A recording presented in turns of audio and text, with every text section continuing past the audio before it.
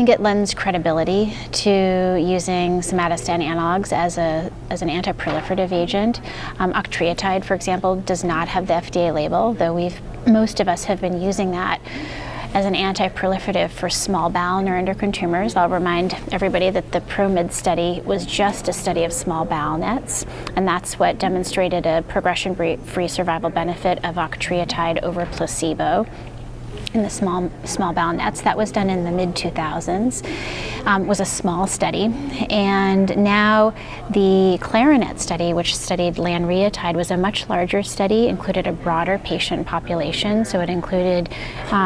small bowel, pancreas nets, and so I think though many thought that it would probably be a positive study, I am more of a purist when it comes to data, so I wasn't using octreotide in the setting of pancreatic nets for tumor control, but